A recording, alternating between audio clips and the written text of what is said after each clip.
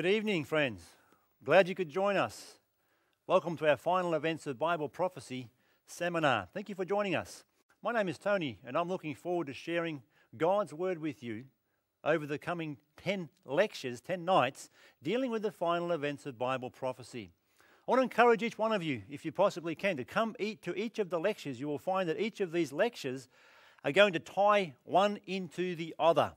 They all link into each other, building a big picture of what the final events of Bible prophecy are all about.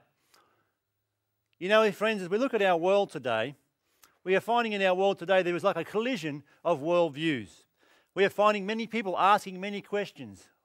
Where is our world headed today? What is the future of mankind? Many have different concerns as they look at the world events. There are many concerned today about food shortages. They look at the world and they say, well, the population's growing so fast.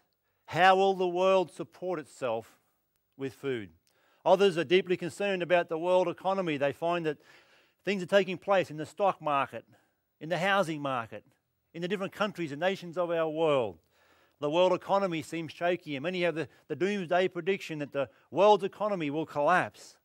Others are concerned about the population explosion. Today there are more than 100 million people being added to our population each year. And as time goes on, where are all these people going to live? Where are all these people going to fit into our world? Others are concerned about the environment that seems to be being destroyed right before our very eyes. Others are concerned about a nuclear holocaust, some concerned about an asteroid that may come from outer space and destroy the earth. Many are asking that question, what does the future hold? Many try to find answers to that question. Many go off to fortune tellers, mediums, gurus. Many go through the prophecies of Nostradamus as they try to find out what future events will be. But in my own life, as I've come through life, as I've studied things like Nostradamus and I've asked myself the question, what does the future hold? And I've been to the gurus, I've been to the fortune tellers. And what I have found in my own life is that many in our world today are looking for answers to these questions in all the wrong places. You know, many years ago when I was growing up, there was a song. It was called Looking for Love in All the Wrong Places. You know, friends, today I think people are looking for answers in all the wrong places. I discovered in my own search to find out the question of what the future holds, that the Bible, the good old Bible, God's Word, gives us the answers of where we've come from, why we are here, what the issues are in this world, and where you and I are going in the future. It answers the questions that mankind needs to have answered in their life of what is the future of mankind. God doesn't want us to be in the dark. The Bible has a lot more answers than most people realize, and God wants you and I to have those answers. He doesn't want us to be in the dark. You know, the Bible tells us in the book of Amos chapter 3 and verse 7, surely the Lord God will do nothing, but he revealeth his secret unto his servants the prophets. You know, friends, the Bible is the only religious book in the entire world that makes prophetic statements. And the reason why it does that is because God wants first to reveal himself to us, and he doesn't want you and I to be in the dark. God wants you and I to be able to base our faith on some substance. He doesn't want us to have a blind faith. And to do that, he's given us Bible prophecy. Bible prophecy gives us answers to what the future holds, so that when it comes to pass, you and I have more confidence to believe the Word of God. The Lord God will do nothing, the Bible says, but he reveals his secrets to his servants, the prophets. Through the prophets, the ancient prophets of the Bible times, God has revealed future events of the history of this world. You know, people will come to me and they'll say, Tony, how can you believe in the Word of God? How can you believe the Bible is the Word of God? And you know, friends, one reason why I believe the Bible is the Word of God is because of Bible prophecy. Fulfilled Bible prophecy verifies the truthfulness of God's Word and gives us confidence that the future is in his hands. When you and I see Bible prophecy being fulfilled before our eyes, we have a confidence that this Word, this book, the Bible, is the Word of God. We can test it by the claims that it makes. God doesn't want you and I to be in the dark, friends. God wants us to have understanding of future events. Now, in this series of lectures, we are going to be dealing with the final events of Bible prophecy. There's lots of Bible prophecy in the Word of God. We are dealing with the issues that are relating to you and I today. And our topic tonight is entitled The Prophet's Code. You know, when most people pick up their Bibles and they turn to prophetic portions of the Scriptures, most people cannot make heads or tails of what the Bible's talking about. I can remember when I first became a Christian about 20 years ago, my wife and I were travelling one day in our car. We just began to study the Bible. And my wife said to me, she said, when I was younger growing up, I read the Bible, and there's some strange parts to the Bible. There's strange parts that people say they're prophetic. And it talks about beasts with horns and 7 eyes and 7 heads and all these different strange creatures. And I remember saying to my wife, I said, honey, there's no place in the Bible that talks about beasts with horns and heads, and that's all weird stuff. There's no place in the Bible. And she said, there is, I'm sure there is. And she grabbed our Bible out of the glove box of our car, began thumbing through the Bible, looking for this place where all these weird things were, trying to prove that I was wrong and that she was right. Well, of course, she came across the book of Revelation. She came to the book of Revelation and she said, look, here it is. Here's a beast. It's got 7 heads. It's got 10 horns. It's got crowns on its horns. It's like a dragon. Here's another animal. It's a lamb. And it's got 7 eyes and all these weird things. And I started thinking, well, what is all this about? I began to think to myself, well, maybe the Bible and Christianity isn't so right after all. But what I didn't realize, and what most people don't realize when they begin to study the prophetic portions of the Scriptures, is that Bible prophecy is given in a symbolic code. Bible prophecy is given in signs and symbols, and you and I have to decipher what those signs and symbols are to be able to understand what the Word of God is trying to teach us about future events. And to begin our program on the final events of Bible prophecy, I want to start by looking at a prophecy in the Bible that has predicted all the world empires from the ancient kingdom of Babylon right down to the day in which you and I are living.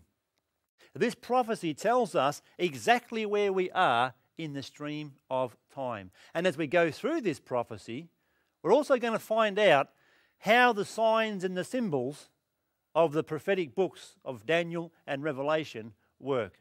Remember, it's given in signs and symbols. We decipher the signs and symbols and we understand what God's Word is telling us.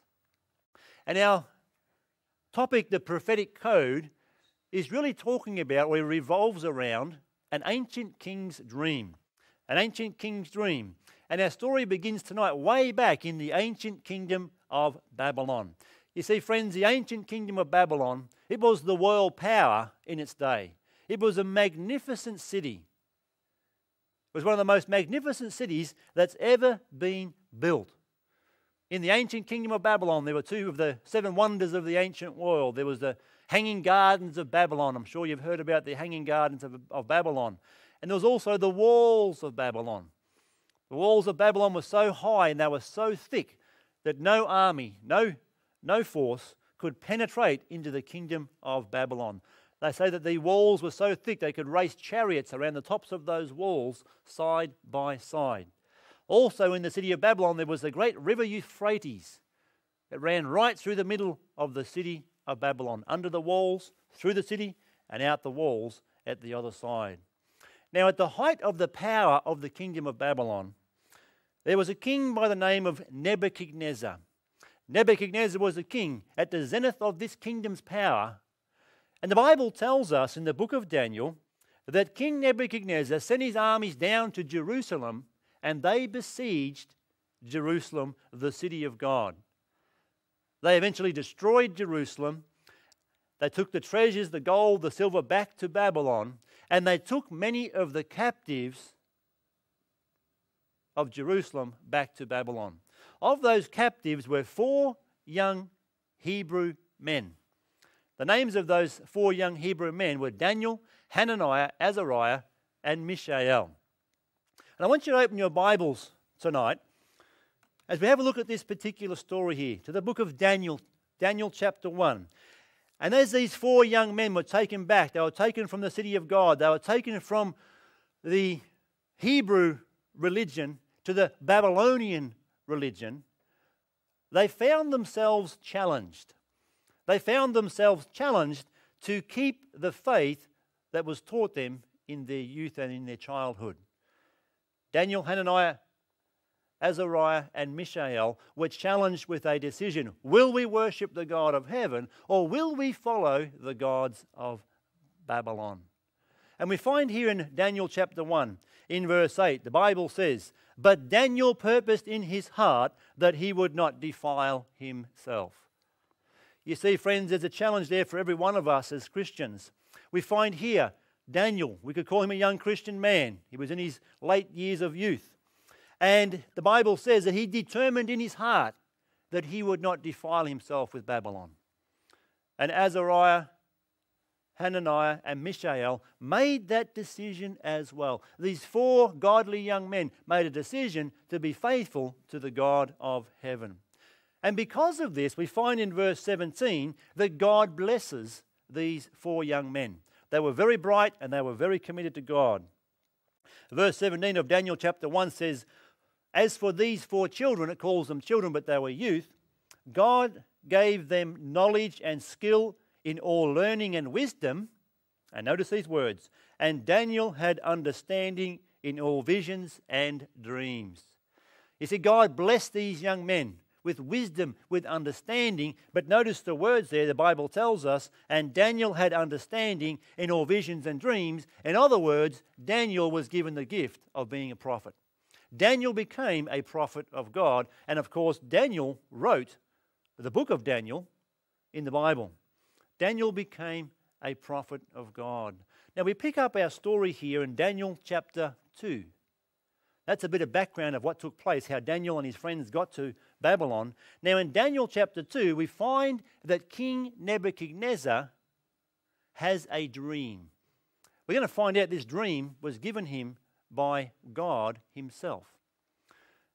The Bible tells us here in Daniel chapter 2 and verse 1, "And in the 2nd year of the reign of Nebuchadnezzar, Nebuchadnezzar dreamed dreams, wherewith his spirit was troubled, and his sleep brake from him." Here we find Nebuchadnezzar, he goes to bed, he has a dream, and the dream terribly troubles him. We've all had those dreams before, friends, when you go to bed at night, you wake up in the morning and you say, "Oh, I've had a terrible dream. I've had a terrible dream." This is exactly what took place with King Nebuchadnezzar. So what the king did was he called in the wise men. And the wise men came in. And the Bible says in Daniel 2 verse 4, the wise men said to the king, "O king, live forever. Tell thy servant the dream, and we will show the interpretation." So they said, "Okay, king, you've had a terrible dream. You tell us what the dream is, and we will give you, or at least manufacture for you, an interpretation." Well, the king was getting a bit wise, I think, to his wise men, because the king decided to do something different this time. The Bible tells us that the king would not tell the dream to the wise men. He wanted the wise men to tell him the dream and the interpretation. Maybe the king forgot the dream, I'm not sure. Sometimes we wake up in the morning, we've had a terrible dream, but we can't quite remember what it was. But anyway, the king tested his wise men. He said, "Wise men, you tell me the dream and you'll tell me the interpretation." Now, of course, the wise men couldn't do that.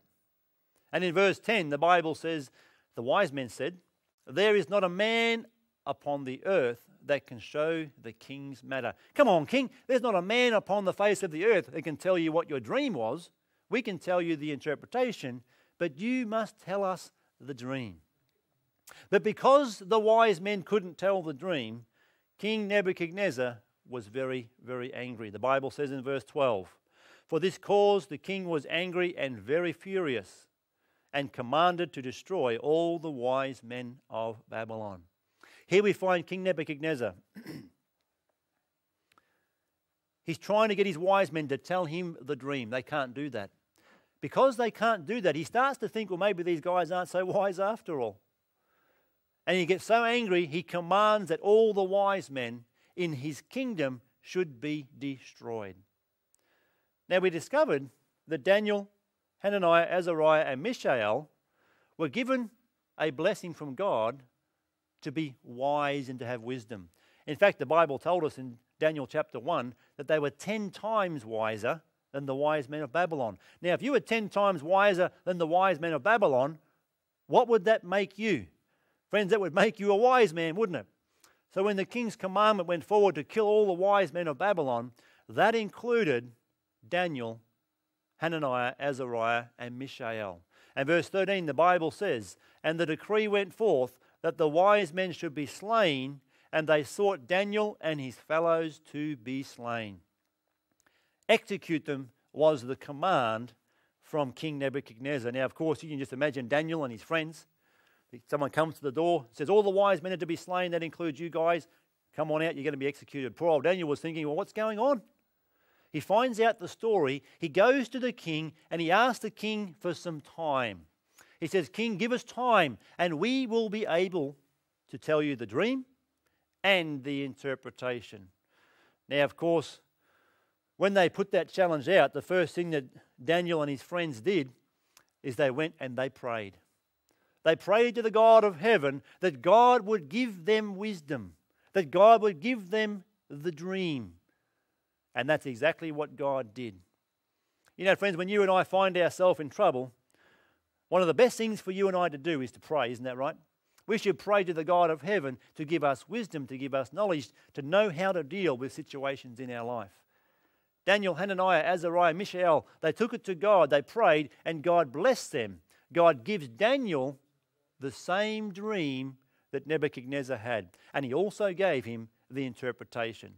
Well, the next day, Daniel comes in before the king, and in verse 26, the Bible says, "The king answered and said to Daniel, whose name was Belshazzar, Art thou able to make known unto me the dream which I have seen and the interpretation thereof?" He sees Daniel come in. He says, "Daniel, can you tell me the dream? Can you tell me the interpretation thereof?" Now notice what the Bible says here. Daniel doesn't just say, "Yes, I can tell you." Daniel tries to draw the attention of King Nebuchadnezzar to the God of heaven.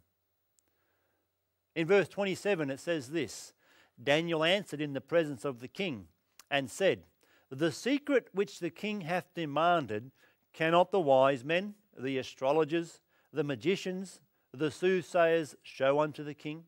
He says, "King, you've asked me to tell you the dream. You've asked me to tell you the interpretation of that dream. Can't your wise men, your soothsayers, your astrologers, your psychics, can't they tell you the dream?" You see, friends, what Daniel's trying to do, he's trying to draw the attention of King Nebuchadnezzar to the God of heaven. He's saying, your wise men, they can't show you anything. Your psychics, your astrologers, your magicians, they can't tell you the dream. But friends, there is a God in heaven that can. There is a God in heaven that Daniel's trying to point King Nebuchadnezzar to. How is it with your life today, friend? Are you chasing the psychics and the mediums of today, going through astrology, going through gurus, going through whatever else, fortune tellers? The words of Daniel trying to point to Nebuchadnezzar that there is a God of heaven are applicable for you and I today. How often we find we go to the wise men of the world when the God of heaven, through his word, has given us the answers to what the future holds. Daniel continues on there in verse 28. He says, "But there is a God in heaven that reveals secrets and maketh known to the king Nebuchadnezzar what shall be in the latter days." He says there's a God in heaven that reveals the secrets of the future. And notice the words at the end of verse 28 there. It says, "And what shall be in the latter days." Now we're starting to get a bit of a clue of what this dream that Nebuchadnezzar had is all about. The first point we must understand is that this dream is prophetic and it has to do with future times. In fact, the Bible said, Daniel said, it's to do with latter times. It reaches right down to the end of time. It reaches right down to the days in which you and I are living today. Now, of course, you're probably asking yourself the question, well, what was this dream? What was this dream all about? Let's read now, because Daniel goes on to explain to King Nebuchadnezzar exactly what he saw in that dream. Daniel chapter 2 verse 31. Notice the words. Thou, O king, sawest and beheld a great image. This great image, whose brightness was excellent, stood before thee, and the form thereof was terrible. The image's head was of fine gold, his breast and his arms of silver, his belly and his thighs of brass, his legs of iron, his feet part of iron and part of clay. Thou sawest till that a stone was cut out without hands, which smote the image upon the feet that were of iron and clay, and brake them to pieces. Then was the iron, the clay, the brass, the silver, and the gold broken to pieces together, and became like the chaff of the summer threshing floors, and the wind carried them away, that no place was found for them. And the stone that smote the image became a great mountain, and filled the whole earth. Here we find, he says to King Nebuchadnezzar, King, you saw this great image.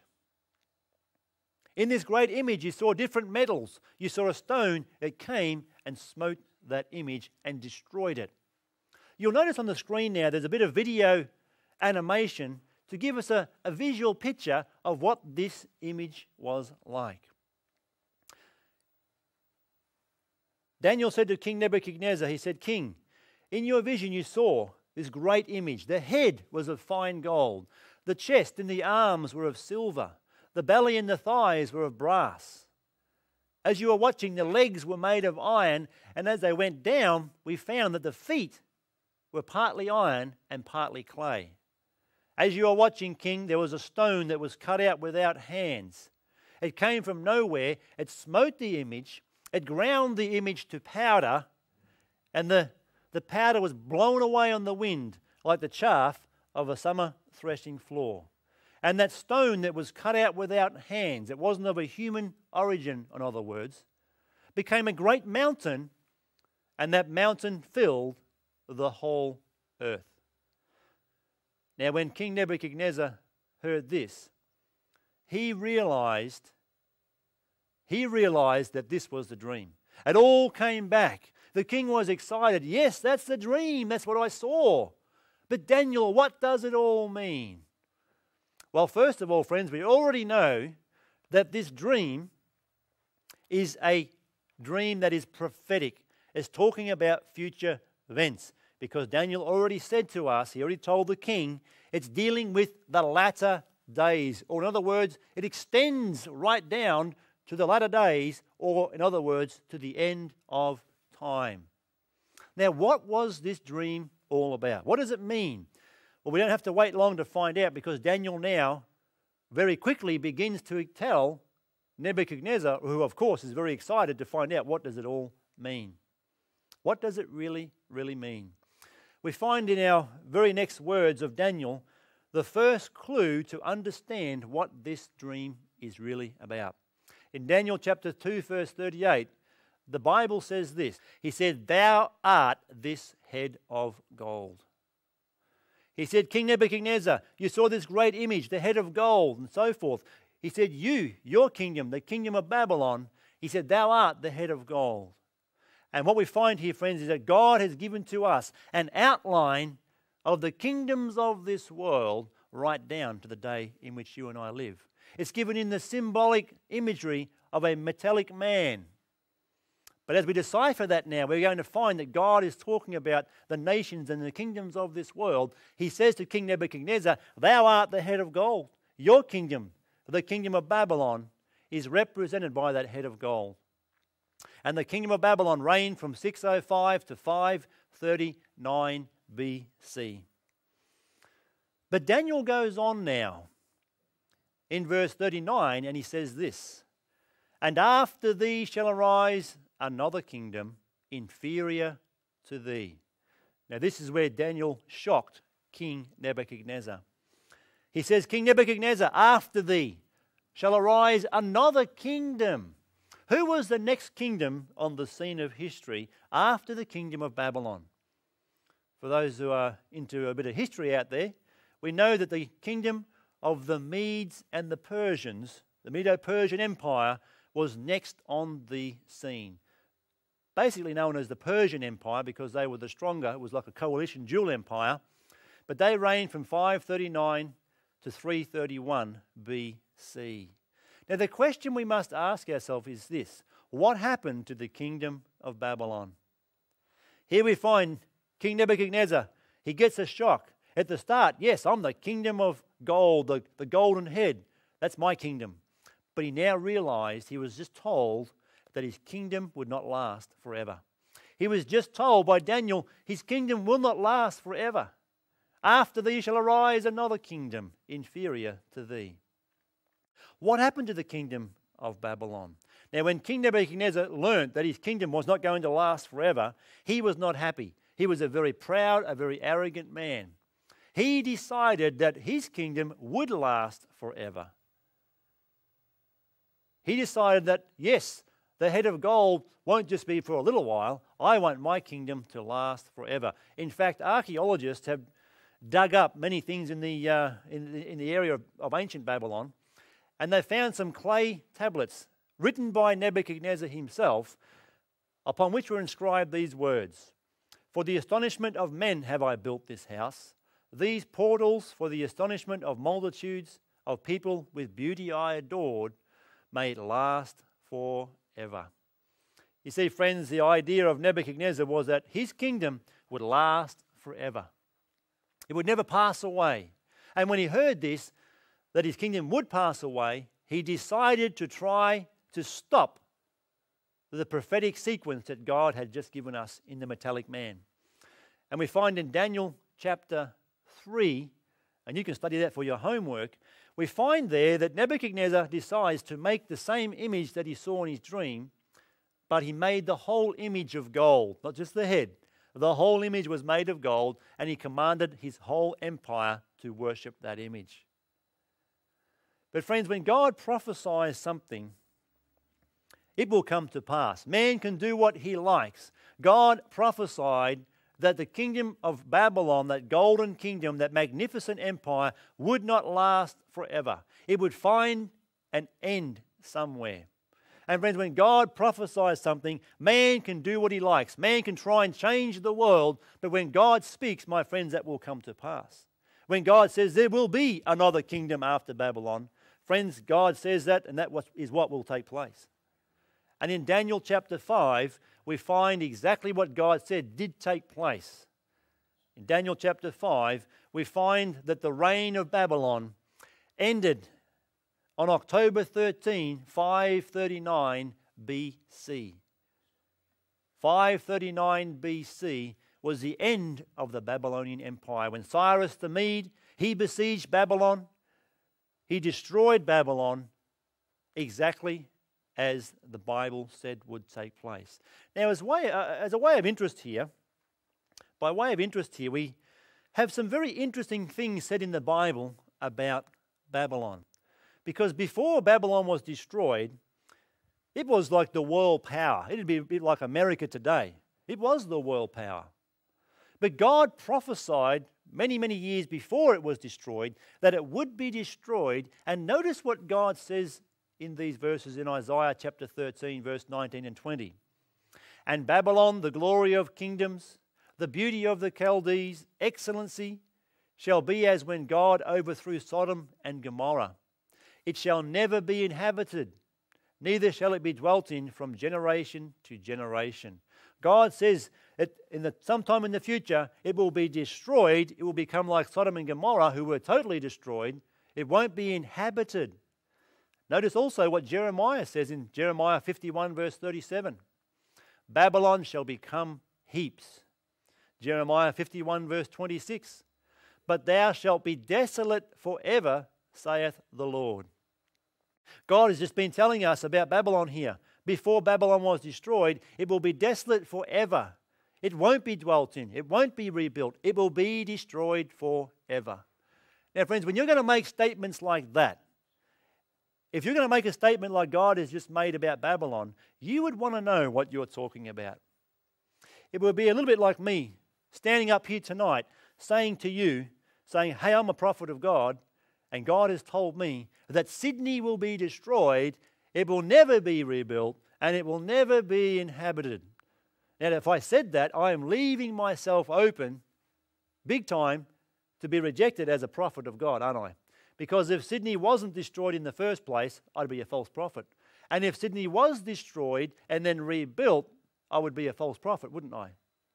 But God said 3,000 years ago that Babylon was going to be destroyed.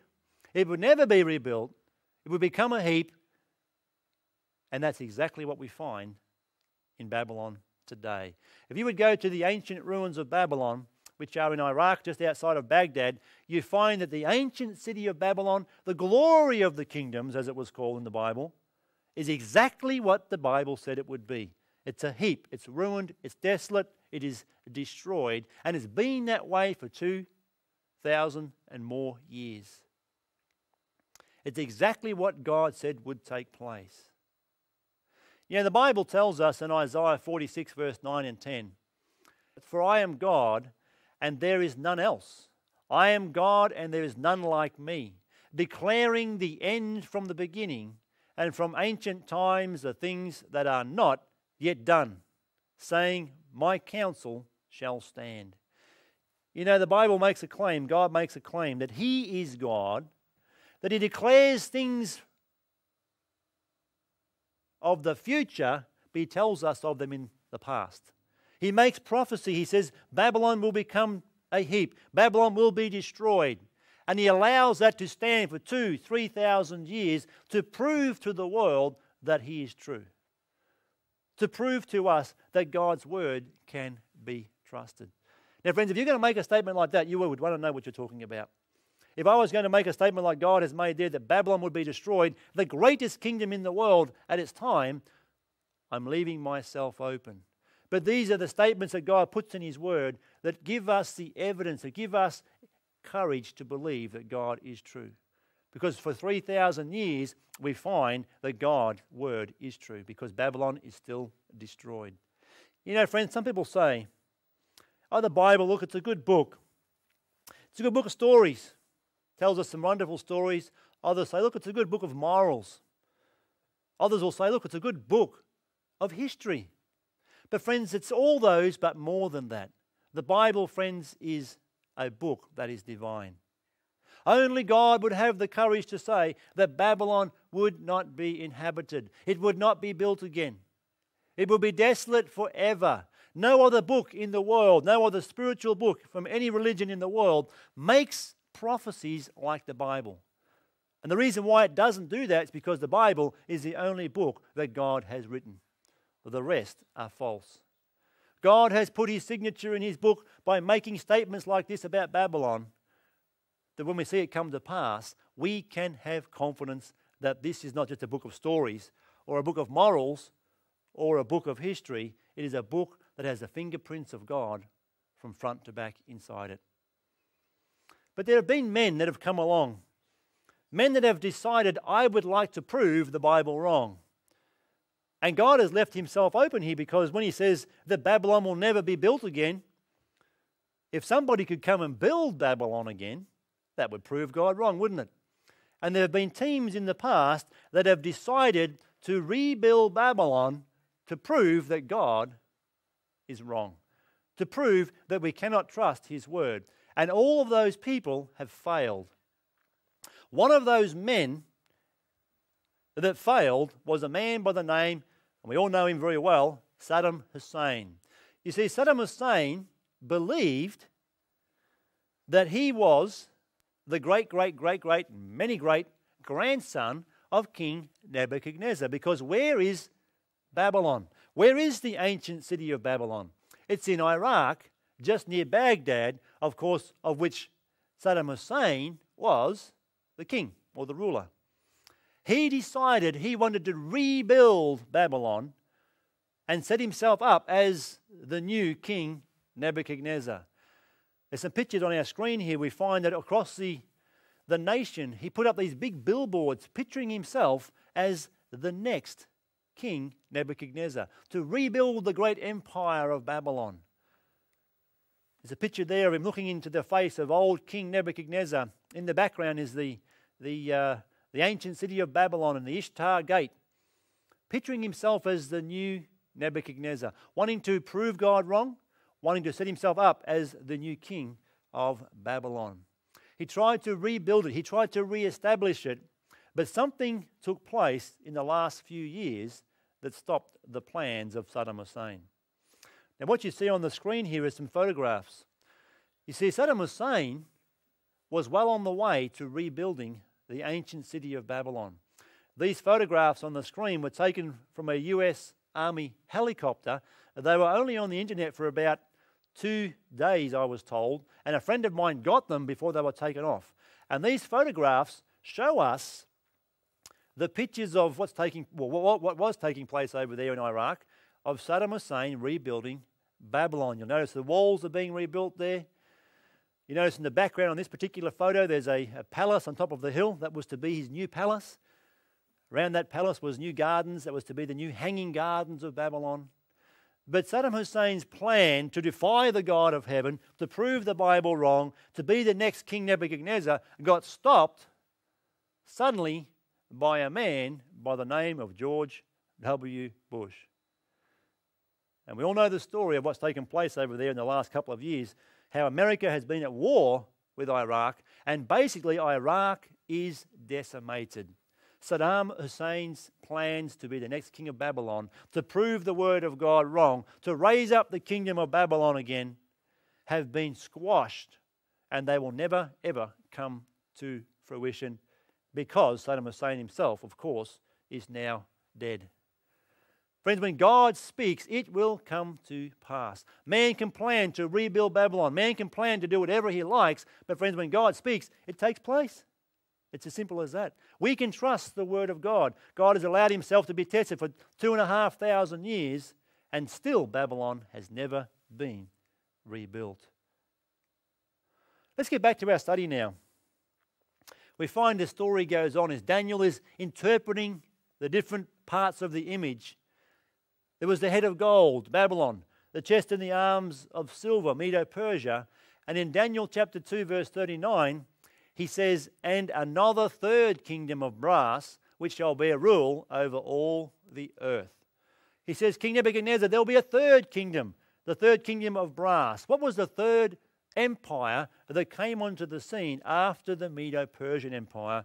And of course, we all know who it is. It's the kingdom of Greece. Greece reigned from 331 BC to 168 BC. And the reason why Greece came to power was because of a man, a famous man, by the name of Alexander the Great. He was a brilliant young general. He defeated Darius III of Persia at the Battle of Arbela. We are told in history that Alexander the Great had only 20,000 men. Darius III had 1 million, and they won the battle. He was a brilliant general. And by the age of about 30 years of age, Alexander the Great had conquered the then known world. He conquered the world. It was unheard of for such a young general, such a powerful young general, to conquer so much land. And he basically conquered the world by the age of about 30. But you know, friends, there's a story about Alexander the Great. After he conquered the world, we're told, he stood upon the shores of India. As he was standing upon the shores of India, he was looking out to sea. As he was looking out to sea, some of his generals that were standing behind him a little ways noticed that as he was standing there looking out to sea, that Alexander the Great began to weep. Now, if you know the history of Alexander the Great, friends, he doesn't weep. And as his generals were watching this, one of them mustered up enough courage to go up to Alexander the Great and ask him why he was weeping. His general came up. His general said, Alexander, you've just conquered the world. Why are you weeping? His reply was this. He says, I have just conquered the entire world. I have the world at my feet. He says, I have nothing left to live for. He'd conquered the world, friends, and he said, I have nothing left to live for. You see, friends, when you and I try and conquer the world, we find this world leaves us empty. Alexander the Great was able to conquer the world, but he couldn't conquer himself. His life was empty. His life was meaningless. And by the age of about 33 years of age, sadly, Alexander the Great, the one who conquered the world, couldn't conquer himself when he drank himself to death. Have you ever felt like Alexander the Great, friend? Trying to conquer the world, trying to get as much wealth, as much pleasures, as much toys and possessions as possible. You know, the world today, people are trying to conquer the world, aren't they? They're trying to make the money. They're trying to be rich and famous and powerful. But friends, how many times we see those who finally get to the top of the ladder, finally conquer the world, as it were, find out, as Alexander the Great did, that their life is empty, that their life is meaningless, that there is nothing left to live for. And just like Alexander the Great, they turned to alcohol. They turned to drugs. And many of them die at an early age. Friends, nothing satisfies in this world outside of a relationship with Jesus Christ. You know, friends, I was one of those people once, trying to make money, fame, fortune, trying to be strong, trying to be powerful. And I learned that nothing satisfies other than Jesus Christ. It doesn't matter, friend, how large your sandcastle is on the beach. The tide always comes in and takes it away. Today, people are building great mansions. They're building great empires. But friends, the tide will always come in and take it away. The only thing you can hang on to when that tide comes in is Jesus Christ. He will give you the peace, the satisfaction, and the longings of the human heart. He is the only one, my friend, that will satisfy your life. But now Daniel goes on. Daniel goes on in verse 40, and he says this, and the fourth kingdom shall be as strong as iron. Here we find head of gold, chest and arms of silver, belly and thighs of brass. Now we're down to the legs of iron, and Daniel says there'll be a fourth kingdom, strong as iron. Of course, we all know that fourth kingdom was the great empire of Rome. Rome reigned from 168 BC to around 476 AD. Rome was a ruthless nation. It ruled the world, as it were, with a rod of iron. God depicted Rome with legs as legs of iron, and she did rule the world as a rod of iron. Her Caesars called themselves gods. They demanded worship and obedience from all men. She was the largest and the most long-lived of all those four world empires, and she controlled the world in the days when Jesus Christ himself came to this world. Now the big question is this: who conquered Rome? Here we have Babylon, Medo-Persia, Greece, Rome, each one conquering each other. But the big question, friends, is this: who conquered the kingdom of Rome? Now, if you were a man and you were simply writing this out, you would say one empire comes and another empire comes, another empire comes. And when you got to Rome, you would probably say, and another empire came and conquered Rome. But when we ask ourselves the question of who conquered Rome, from history we know the answer is that no one conquered Rome. Rome simply conquered itself. It destroyed itself. Notice what the Bible says here in Daniel chapter 2, verse 41. As Daniel keeps going forward here. And whereas thou sawest the feet and toes, part of potter's clay and part of iron, the kingdom shall be divided. Here we find in our metal man, we're down now into the feet. And we know the feet were made of iron and clay. And Daniel interprets that. He says the kingdom will be divided. And friends, this is exactly what took place in history. Babylon, Medo-Persia, Greece, Rome. But Rome was never conquered. It just conquered itself. It just fell to pieces. And the kingdom was divided. We find from the fallen empire of Rome, the divided nations of this world really have their foundation. Today, we have what we call modern Europe. And really, Rome broke up into what we call Europe today. That's where it came from. Rome divided. It fell apart. The iron fibers of this giant empire, which had ruled for nearly 600 years, just fell to pieces through corruption, through luxury, through greed, through moral decay. Rome lost its stability, it lost its strength. It became an easy prey for barbarian tribes, and they came in from the north, those Germanic tribes, and they began to just settle into the area of Rome, the Roman Empire. And by the year 476, when Emperor Augustus was deposed, Rome had been divided, historians tell us, into 10 segments. And that's very, very interesting, because we find on this image the feet of iron and clay and the 10 toes. Those 10 toes represent those 10 original divisions of the Roman Empire, of which it broke up into. And many of those divisions are still with us today. Those original 10 divisions were the Alemanni, the Burgundians, the Franks, the Lombards, the Saxons, the Suevi, the Visigoths, the Heruli, Vandals, and the Ostrogoths. Now, 7 of those powers are with us today. The Alemanni are the Germans, the Burgundians, the Swiss, the Franks, the French, the Lombards, the Italians, the Saxons, the English, the Suevi is Portuguese, Visigoth is Spanish.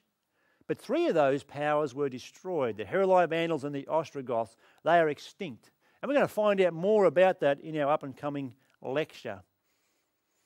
But the modern nations of Europe today really developed from the disintegration of the Roman Empire. Some were weak, some were strong. But notice as it goes on now what Daniel has to say in verse 43. Talking about the feet and the toes of iron and clay, he says, "And whereas thou sawest iron mixed with miry clay, they shall mingle themselves with the seed of men, but they shall not cleave one to another, even as iron is not mixed with clay." Ever since 476, when those original 10 tribes were put in place, or were in place, many have come along trying to weld the world back together, but they've never succeeded. Why? It's because God said they shall not cleave one to another. The same as iron and clay don't mingle together and become strong. The divided nations of Europe, the divided nations of the world, would never become strong. They would never mingle together. They will not cleave one to the other. The Bible tells us that men would come along and try and weld the world back together, have a world empire. But friends, it's never taken place, and it never will take place as such, because the Bible says that they shall not cleave one to the other. God said Babylon, Medo, Persia, Greece, Rome, then there would be the divided nations of this world. They would not cleave one to another. And people have tried. As we go back through history, we find that people tried to get the Roman Empire back together. There was people like King Charlemagne, the Holy Roman Empire, tried to gather the world back together. He failed. Richard I, or better known as Richard the Lionheart, he tried to have a kingdom where it was like the old Roman Empire. He failed. Of course, there was a man we all know fairly well, I think, Napoleon Bonaparte. What was his goal? What was his wars all about? It was all about gathering the world, gathering Europe back into one nation. You know, Napoleon Bonaparte actually said this. He said, "I wanted to found a European system. There would have been but one people throughout Europe. Europe would soon have become one nation." People trying to gather it all back together, but God said, "They shall not cleave one to the other." There will be divided kingdoms of the world. And friends, what God said is exactly what we see take place. Another person that tried to get peace and bring the empire back together was Queen Victoria. You know, in Daniel 2 verse 43, we read just before, it said, "They shall mingle themselves with the seed of men." Now, what does that mean? They shall mingle themselves with the seed of men. What that basically means is intermarriage between different nations.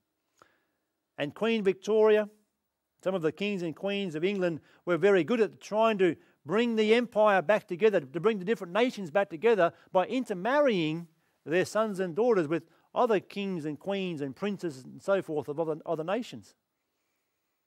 Exactly what the Bible said will take place. They'll mingle themselves with the seed of men, but they shall not cleave one to the other. There's a statement from a book here, which I appreciate, by Uriah Smith. It says, to avert future conflicts, benevolent rulers resorted to the expedient of intermarriage to ensure peace, until by the opening of the 20th century, it was asserted that every ranking hereditary ruler of Europe was related to the British royal family. Mingling the seed together, trying to get peace. But friends, we find that just as prophecy said would take place, they are not united together. Then we come a bit closer to home. World War I, what was it all about really? Gathering a world empire together, wasn't it? Kaiser Wilhelm tried to gather the world under his control. A few years later, another German came along, Adolf Hitler. World War II. What was Hitler's goal? Why was Hitler trying to destroy the world? Simply because he wanted to control the world, wasn't that right? To bring in the Third Reich, to bring in that 1,000 years of peace, to have a super race, to have a super empire. But he too failed as he tried to discredit, without realizing it, Bible prophecy. Friends, when God says the nations of the world will be divided, they shall not cleave one to the other. Friends, when God speaks, it will come to pass. In fact, there's a story told about Adolf Hitler. He had a young maid working for him, and this young maid happened to be a Christian. And this young maid knew exactly what Daniel chapter 2 had to say. And one day, halfway through the war, she sat Hitler down and said, Adolf, you are not going to win the war. Because the Bible says they shall not cleave one to the other. And when she explained Daniel chapter 2 to Adolf Hitler, as the story goes, Adolf stood to his feet, stamped his feet, and said, no, no, no, no, no, it doesn't fit into my plans. But friends, it doesn't matter what our plans are. When God has already spoken, when God has already outlined the history of this world, man can do what he likes, but it will be fruitless if it's against the Word of God. And the very next day, Adolf Hitler wrote this. He said, to my people, we do not need anything from God. We do not ask Him for anything except that He may let us alone. We want to fight our own wars with our own guns without God. You see, friends, Adolf Hitler had a plan that was opposite to the plan of God. And he said, God, we don't want you in our plan. But friends, we know from history that also Adolf Hitler totally failed in his attempts to bring the empire back together, to have a world empire, to be the controlling dictator of the Third Reich. And of course, he died a lost man as well. But even today's history has told us time and time and time again that to bring it all back together into one has failed. We find today there is still a great push in our world to gather the empire back together. We have things like the United Nations. What is the United Nations really for? It's there to bring peace, I suppose, in some ways. But really it's to do what? Gather everybody back together, isn't that right? We have things like the European Economic Community. They can't bring them back together by wars and so forth. Now it's being tried by money, finances, economy. But the Bible says, friends, that they shall not cleave one to the other. They will be the divided nations of this world till the end. They may come together in the future, as we'll find out, and have a purpose of coming together and uniting together on a certain point, but they will be the divided nations of this world till the end. What have we learned tonight? Let's review. Head of gold, Babylon. Chest and the arms of silver, Medo-Persia. The belly and the thighs of brass, Greece. Legs of iron, Rome. The feet and the toes of iron and clay, the divided kingdoms of Europe, which of course have spread out to this world. But the prophecy went on. What happens next, as Daniel is still explaining to King Nebuchadnezzar about this prophecy. Daniel 2 verse 44, the Bible says, "And in the days of these kings," in other words, the divided nations of this world, "shall the God of heaven set up a kingdom which shall never be destroyed." You see, friends, this is a prophecy that affects every one of us on this earth. Because we are right down at the end of this prophecy, and the Bible says at the end of this prophecy, in the toenails of time, the God of heaven will set up a kingdom that shall never be destroyed. God will have a kingdom at the end of this prophecy. This tells us, friends, where we are in time. You see, friends, this world we live in today will not always be the way it is. God is going to set up His own world empire, and this world empire, this kingdom called the kingdom of heaven, will last forever. Nobody else is going to come and overthrow it. The kingdom of God will last forever. All through the Bible, especially the New Testament, it talks about this kingdom that God will set up. A kingdom where there will be peace, joy, eternal life, and happiness. The kingdom of heaven as it's known by. And we are living in the very day when that kingdom will be set up. The kingdom of heaven. You know, friends, as we look at this tonight, as we go through the stream of time, as we see how God has outlined the kingdoms of this world, how we've been able to decipher what the imagery really means, and we come right down to the end of time, and God says, in the days of these kings, I will set up a kingdom. It will last forever. It will destroy the kingdoms of this world. You know, friends, a great question we must ask ourselves tonight is this. Will you and I be part of God's kingdom? Will you be a citizen in the kingdom of God? Will you be part of the kingdom of heaven? The kingdom that Jesus Christ is soon to set up on this earth? Because that great rock that comes out of nowhere and destroys the image is Jesus Christ. All through the Bible refers to Jesus Christ and God as the rock of our salvation. That rock will destroy the kingdoms of this world, the sadness, the suffering, and the sin, and it will set up a kingdom where peace and joy and life will reign forever. And the question is, friend, will you be part of that kingdom? You know, God is extending His hand to you and I tonight. He's saying, I want you to be part of that kingdom.